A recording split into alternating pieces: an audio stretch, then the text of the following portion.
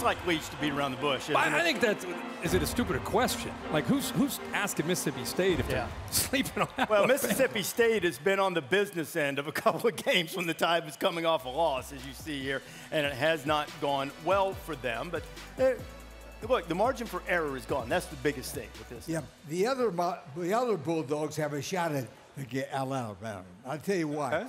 Number one, the Tide has an issue with the pass defense. State can throw it, and then Will Rogers is leading the nation in pass completion. But listen to this one. Coach Mike Leach, in his career, has beaten AP top 5 teams 5 times. Alabama's number 5. I say nothing. The game is played in Stark Vegas at night, and the Cowboys, Alabama, watch out. Alabama, real close. Wow. Interesting. So you think these signs of trouble are real? Yes. Well, what I saw when I watched the game, I went back, like everybody, watched the game a little closer on the defense. What I saw was Alabama defense of about 3 or 4 years ago when they weren't communicating, when the linebackers and the safeties, which is the integral part of Nick Saban's defense, weren't on the same page.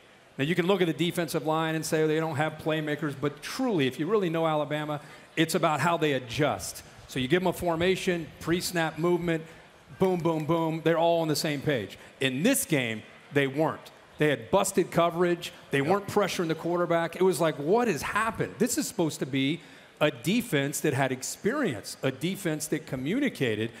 But here's the thing. A&M had the threat of running the ball with Isaiah Spiller.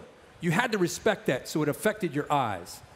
Mississippi State can't run the ball. They'll just tell you before the game starts. They're going to tell you before the game starts. We are not here to run the football.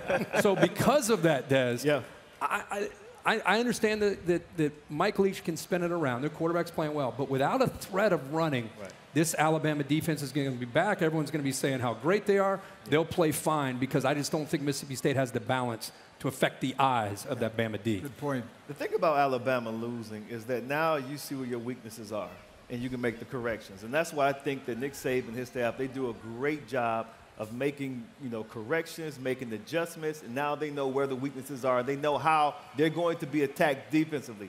I believe offensively, though, too, they have to make sure that you win the battle in the trenches. I think that Texas A&M said, we're going to punch you in the mouth, and we're going to see how you respond. And they didn't respond well, so they kept punching them in the mouth. When you have a young quarterback, if I'm a defensive coordinator, I'm throwing everything but the kitchen sink at you. See, people have too much respect for Alabama. So they come into that game already defeated mentally. The Aggies didn't have that type of respect. If Mississippi State is going to make this a game, they're going to have to compete in the trenches. That's what the Aggies did. No doubt, and I think Bryce Young and Bill O'Brien lost a lot of battles to Mike Elko. I thought they got confused up front. I didn't think they did a good job of that. Guess what? Bryce Young's a redshirt freshman. He's still growing. He's still developing. Bill O'Brien's still there for 1 year. I'll tell you what. I was reminded watching that offense last week, you see Williams out there, number 1 for Alabama. Yeah.